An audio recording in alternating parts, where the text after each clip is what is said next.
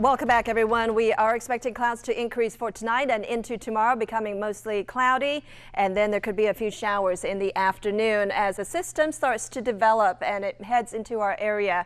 We are going to have the possibility of a few thunderstorms that could bring some heavy rain, and there could be very strong gusty winds as well. And then as we move through into early next week, we're going to stay with those warm conditions and continuing rain chances as well. Highs today, we did manage to climb up. Actually, this should be 62 degrees in Meridian, 60 in Jackson. So we were definitely a little bit warmer than normal, and we're going to continue that trend as we head into tomorrow.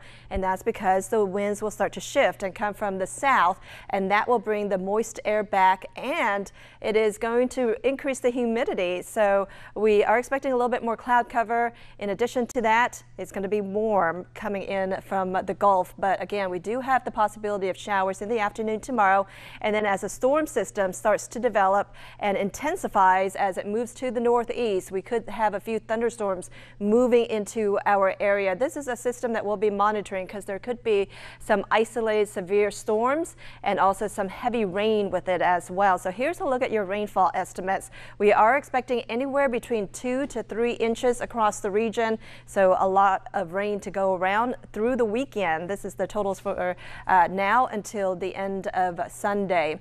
But as we make our way into tonight, we're going to stay with the dry conditions, but those clouds will start to increase. Overnight lows will drop down to around 37 in Meridian, so quite cold. 35 degrees in Collinsville, Union around 37 degrees. And then we're going to see cloudy conditions tomorrow, and there could be a few showers that will develop in our region. But overall, temperatures slightly warmer than today. 63 for the high in Collinsville, 64 in Tamola, also in Meridian, in Newton around 63 degrees. Here's a look at your forecast for the weekend. Temperatures a little bit warmer, a lot warmer I should say, 70 degrees on Saturday and 71 degrees on Sunday, but we do have the possibility of strong thunderstorms that will move through and that will bring some heavy rain. As we approach Monday, temperatures will be dropping down to around 48 degrees. Our high on Monday will be around 64 degrees.